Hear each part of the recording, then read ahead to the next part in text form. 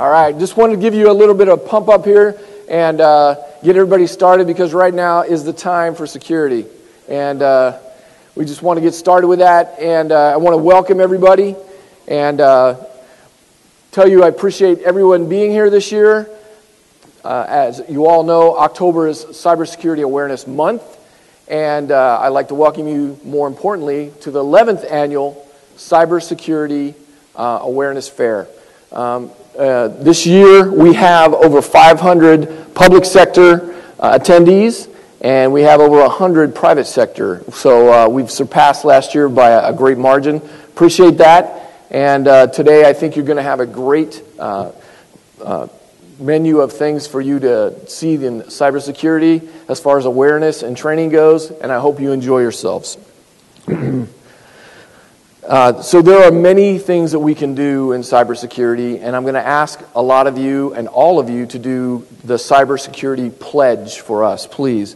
There is a national push for cyber pledge, and the states that are doing the pledge, we are all in competition. Last year, we lost out to New Jersey, folks, so I'd really like us to be able to beat New Jersey this year. So please, take the cybersecurity pledge, and if you haven't already agreed to allow us to use your name to do the cybersecurity pledge, I'd ask you to get with my staff, and they can help you register and take that pledge.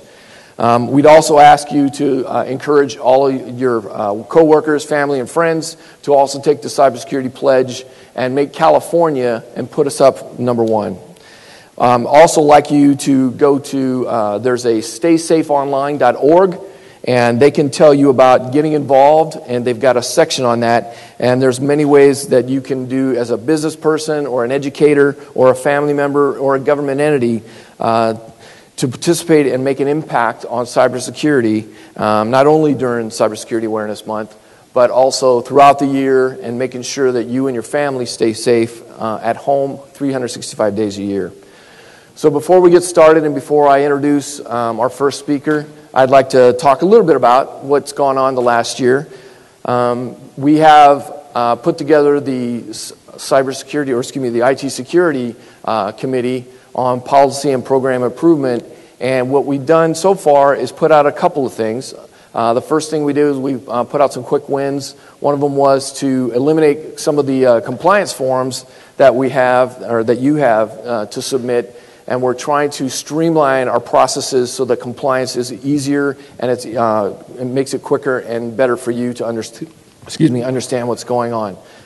The second thing we've done, and there's a presentation on that today by Patrick and Marianne, is on the risk assessment tool, and with that we automated the risk score calculations. We've also been working with CalEMA on disaster recovery management program. We have begun working with Emergency Function 18, which is cyber specific. We're going to be asking agency secretaries to send representatives on this committee to put together EF18. So we'd like you to have a say in that. So please participate in that so that we can make the cybersecurity emergency function workable and something that everyone can participate in. Excuse me. The other thing is that CalEMA has already purchased and is in the process of putting together the incident management or the RIMS replacement that's going to be coming out, and we hope to see that come out this year. In late next year, around October of next year. We have been, along with CHP, been actively involved with putting it together and during design phase all the way to implementation. So they're going to create a sandbox that for pilot department users to test and drive the further design elements which are within the scope. So please, we ask you to participate in that as well. As far as education and awareness goes, we continue to have our ISO basic training, and this year I'm happy to say that we've trained over 80 folks in our ISO basic training. We're very thankful for folks for participating in that, and we're going to continue down that path. We have information security roundtables. We plan to have several more of those this year, and we're going to be continuing down the path of how can we help agencies and departments with their security and their risk assessments and all of the different elements within there. And then obviously we're having the IT Security Awareness Fair, and this today is our chance to really help and show what's going on in the cybersecurity awareness area, and also to say what's going on out in the world. I think one of the biggest components and the thing that is going to help us all is for everyone to understand what's going on the landscape as far as security goes. I'm sure most of you have seen already, but the White House reported that there was one of their military networks was attacked by a spear phishing attack. And it just shows that the attacks are coming in from the national level all the way down. So it's just a matter of being cautious and making sure that we can have the best defense and always paying attention to what's going on out there in the world.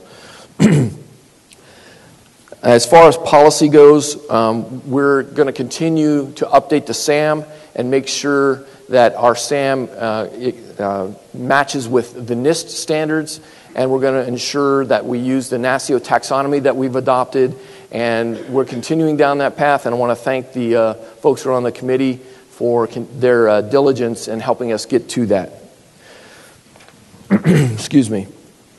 So in my closing, I'd like to acknowledge a few folks. First of all, the vendors that are sponsoring this event, thank you very much for your patient support on putting this program together. And then we had the advisory board on the private sector side. Thank you very much for that. And then the public sector folks that helped drive what all of the content was going to be in each one of the content areas. When we put these things together, we don't just throw it together. We want to find out and ask folks, what do you want to see? What do you think are the best things to do? And that advisory group or the group that put this together and helped decide what we're going to have out here today. I want to also thank public sector partners, Russ and his staff, and Sherilyn. They've been great, had a great time putting this together, and it's all culminating today, and appreciate all that support. And then lastly, my staff, who's put in lots of time, effort, and I really appreciate all of that. So I'd like all of you to, take the time to look over the events and the tracks, see which ones make most sense for you. Enjoy yourselves. I know this is going to be very educational for you, and if you have comments and questions, we're going to ask for those at the end. So please make sure that you give those to us, because we're trying to make this event better every year, and without your comments and questions, we can't do that. So thank you very much again for being here for our event. We've got a really full schedule, so without further ado, I'm going to introduce our first speaker, who is my boss. Carlos Ramos was appointed by Governor Jerry Brown as the Secretary of the California Technology Agency in July of 2011. As a cabinet member, he advises the governor on the strategic management and direction of the state's information technology resources. Throughout his career, Carlos has been a leader on many of California's key technology initiatives. Prior to his appointment, he has served as the Director of the Office of System Integration, Assistant Secretary, Health and Human Services, and Director of the then Teal Data Center, one of the largest public sector data centers in the world. Carlos helped architect the consolidation of the state's largest data centers and the creation of California's Department of Technology Services. And I want to personally thank my boss for being here, because as you all probably know, Carlos has got a very busy schedule. So boss, I truly appreciate you being here and taking time out of your busy schedule to address us. So ladies and gentlemen, Carlos Ramos.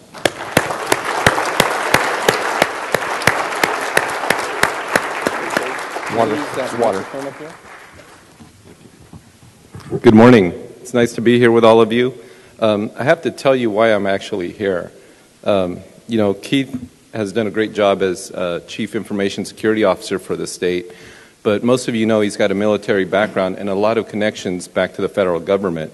I didn't realize how strong his connections were until he got the White House to announce yesterday, right the day before this, about their event. So I don't know how you arranged that, Keith, but good job. So it's good to see all of you here. I think there's more people here this year than there was last year. So I'm glad to see that. Obviously, it's an issue that continues to concern us, and one that really requires a lot of attention for those of us that work in the public sector or that work around the public sector. So just out of curiosity, I'd like to know how many of you, maybe you could show your hands here, how many of you actually work in the IT security space? So a good number of you, actually I'd say more than half, but it also means that the rest of you that are here are also interested, not necessarily working directly in the space, but you recognize the importance of the issue. So I want to thank you for being here. I think it's important that you are here. In a minute, I'm going to talk a little bit about why it is important that you are here. But really what I wanted to talk to you about is what government is up to generally and some of the challenges that presents to us. I want to tell you, Keith and Russ and the folks from Public Sector Partners, the Planning Committee, I really like the theme. I like the fact that you guys took off on the Mission Impossible theme. One, because I always thought it had a really cool song to that show. And I actually liked at least a couple of the movies. I don't know. There was one of them in there that I thought, this is too much. But the other ones had some really cool stuff in it. So let me tell you what I want to talk to you about. You know, actually, none of this is going to be earth-shattering, but I want to talk to you a little bit about our state of California. As all of you that live here or that work here or that visit us know, it's a very large state. It's got a very large population. In terms of government, you know, we have a large government because we have a large set of responsibilities as government. When you look at our government's budget, our state budget, last year was about $142 billion worth of expenditures in our budget. There's over 200 different state agencies with a large diversity of program areas that serve a very large and diverse population. So let's talk a little bit about the population. As you can see, we have a lot of our services online. So let's talk a little bit about the diverse population of California. First of all, as I said, it is a pretty diverse population, and they also have a diverse set of needs from government. One of the things that's kind of interesting is California government for years has been dealing with a chronic budget deficit. There's always a gap between revenues that we bring in and what it actually takes to deliver services. There's some efforts that have been made to try and close that gap, and you know, under Governor Brown's leadership, we've done a large part of that. There's still more work to go, but until the economy really turns around, I think that's an issue that we're going to be dealing with for a long time. The challenge for California in the public sector is that demand for services seems to be inelastic. What that means is, you know, the economy goes bad, the revenues go down. It doesn't necessarily translate into a reduced need for government services. You know, it doesn't mean that there's less drivers that need to be licensed, for example, less roads that need to be completed. In fact, in some cases, it's sort of the inverse. When the economy goes bad, there's an increased demand for services. So for us, it's an important challenge. As we're looking at the California population, another thing that's kind of important to notice is that Californians, for the most part, are very technically savvy. In their personal lives, they use technology for everything from conducting business to the way they get entertainment to the way they communicate. If you look at the statistics of what happens in California, you'll see that a large part of our traffic on our websites comes from mobile devices. Look at the second statistic there on 911 calls. We track these on an annual basis. The last couple of years, the vast majority, nearly 80% of our calls come in from mobile phones. Just as an experiment, all of you, you're all adults here, so all of you that are here that have a mobile phone, let me just raise your hand. Okay, keep them up. If you have more than one, keep your hands up. See, that's why we lead the state and the nation, actually. Californians are a lot more tech savvy and more mobile than most the rest of the things, the rest of the states. The other thing that does, though, is it tells us that because we use technology so much, technology really changes the way that we have to interact with our constituents. I thought this was really funny myself. I just like putting funny stuff in my... So let's look at the consumers that we serve as government. You know, the issue is that we serve consumers both from the newer generations, the very mobile, very tech savvy, to ones that are maybe a little bit older and maybe not as mobile or as tech savvy. But look at the difference in the way that these folks interact just in their daily lives. The way that they get their entertainment, the way that they do business, the way that they do computing, and their expectations then translate into what they expect from government. And so as government, we try to respond to the increased need, the fact that we're stressed for resources by applying technology to the services that we provide. So let's talk a little bit about what those services are, and let's talk a little bit about what's going on in California government. As I said, the fact that we're low on resources doesn't impact the number of folks or the services that folks need from us. Whether you're an aging veteran that may need services, whether you're somebody who drives on the roads that California has to maintain, or whether you're a young person having to file your income taxes, there's a need for government services. Here's the thing about government, though, and I think all of you that have dealt with government know this. When you ask for government services, whether you want to or not, we make you give us a lot of information, and especially very sensitive and personal information that most of us do not want other folks to have, whether you're filing your taxes, whether you're filing for unemployment benefits, registering a vehicle, going for a professional credential, whatever it is, we make you give us a lot of information. As a result, we need to make sure that we're able to safeguard that in order to maintain your confidence. The influx of technology in government is changing the way government does things, right? The days of big giant warehouses filled with, files is rapidly going away and being replaced by this. It presents some different challenges. Back when the days when everything was maintained in files like that in those warehouses, most of the threats were, should we say, physical, right? You had to worry about fires, floods. Maybe somebody would go in and steal stuff, but in a place like that, it's not that easy to steal a lot of information. When we're moving to a digital space, the challenges are different. Folks are able to access much larger volumes of information, and it puts a lot more information at risk. In addition to what we've already done, we've got some pretty big initiatives on the way. And I wanted to highlight these. These are only a couple of them. But I wanted to highlight these because these really represent both a unique opportunity for government to operate more efficiently, but it also puts more information together and potentially more at risk. So for example, look at the list of projects we have here. We have the Fiscal project, right? And what this project is meant to do is to consolidate and centralize the state's financial management system, which is dispersed all throughout the state. We're going to have it centralized and consolidated and virtualized or digitized, let's say. The next one, the Health Benefit Exchange, is a new effort that's underway right now. And what this is meant to do is to provide an online eligibility self-service system for folks applying for health care benefits or health insurance benefits. Again, very critical, very sensitive information that we're going to be gathering that is going to be put together in a virtualized and digitized environment. The other project over there, the Centralized Revenue Opportunity System, is a new project being taken on by the Board of Equalization.